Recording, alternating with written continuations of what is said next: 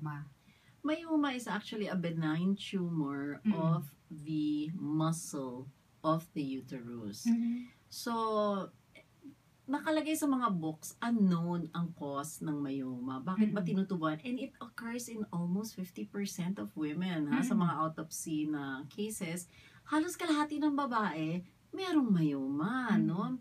So, para siyang matigas na bato, no? But it's actually a muscle tumor.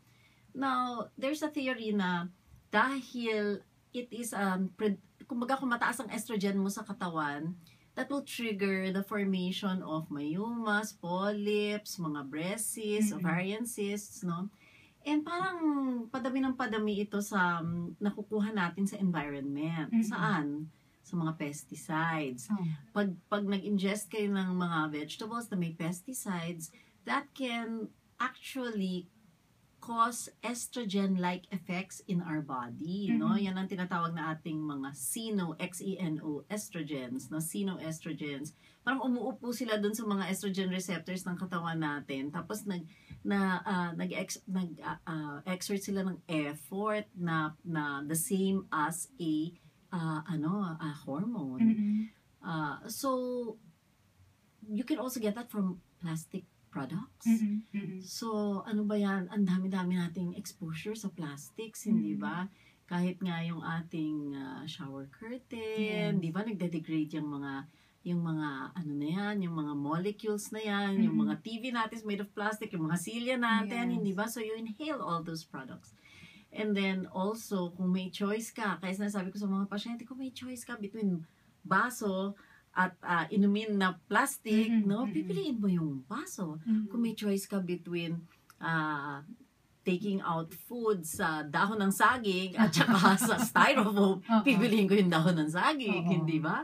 Suka sa bote, suka sa plastic, suka sa bote. So, diyan pala nagsisimula yan, no? At malamang na, kasi sabi nila pati daw yung mga manok, lalo na yung mga pinapabilis yung paglaki. Correct. Nagkakaroon sila ng mga estrogen. Growth hormones, and ang dami nilang ini-inject. Lahat ng commercially grown animals, ini-inject na ng growth hormones and antibiotics. At pag nakain niya na pagkakain mo yan, babae, magko-concentrate yan talaga. Magbibigay yan ng residue sa katawan mo. I don't know, but my theory is that's also the reason kung bakit dumadami na rin yung mga homosexuals. Hindi ba? Kasi bakit na nagiging binabae yung mga lalaki natin, no? They've shown this even in some rivers in the UK, where dahil sa mga basurang tinatapon ng mga tao, yung mga trout dun sa river, hindi na sila makapag-spawn kasi naging hermaphroditic na yung mga lalaki, no? Kumbaga, naging binabain na rin sila. So, hindi na sila makapag-multiply kasi hindi nila type yung mga babae. Correct! Hindi, nagulo na yung sex nila, no? Yes. And this is from the waste materials of the human beings. Wow. So, what are we ingesting? Di ba? What are we eating? There are 88,000 chemicals that have found their way into our food chain.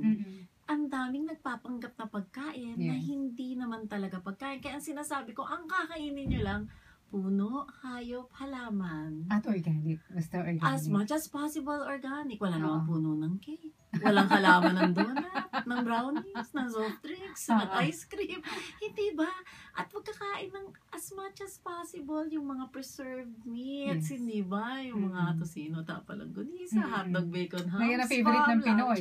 Napaka-Pinoy breakfast, hindi ba? So, it's very hard talaga na magbago ng way of na kinagisnan mo hindi ba? Pero talagang kung iisipin mo, ano ba ang kinakain mo sa araw-araw na hango sa puno, hayop at halaman? Hindi ba? Ang dami-dami yung binubuksang pack at bottles and cans, hindi ba? That's not really how God created us to heal, hindi ba? Ang pagkain na binigay niya para gumaling yung katawan natin, binigay niya sa nature. Kaya dapat ang kakainin natin natural, as close to nature as possible, with as minimal processing. Kaya ako kahit tinapay, hindi ako kumakain. Talaga? Paano ba naging tinapay ang tinapay? O di ba yung flour bleach, nilagyan ng may bromides pa yan. Tapos nilagyan ng yeast, nilagyan ng preservative, may konting asukal pa yan. Madalas ang pandesal, matamis no? Tapos may mga preservatives yan para hindi mapanis agad, Oo. no? So Kaya magugulat ka, hindi nagmo-molds eh. di ba? Yung Oo, mga tinapay. hindi agad, Oo. no? So yeah, that tells me hindi yan natural. At saka anong puno ba pinipitas yung tinapay? Di ba? Walang halaman Kahit yan. sabihin pang galing sa wheat yan, Galing sa wheat, pero pero yung proseso. unang-una yung wheat hindi naman nag-grow sa Pilipinas. Oo. A good rule of thumb to follow also is ang kakainin mo yung binigay ng Diyos in your surroundings kasi yun ang pagkaing angkop para sa atin, no? So as much as possible, local fruits, local vegetables,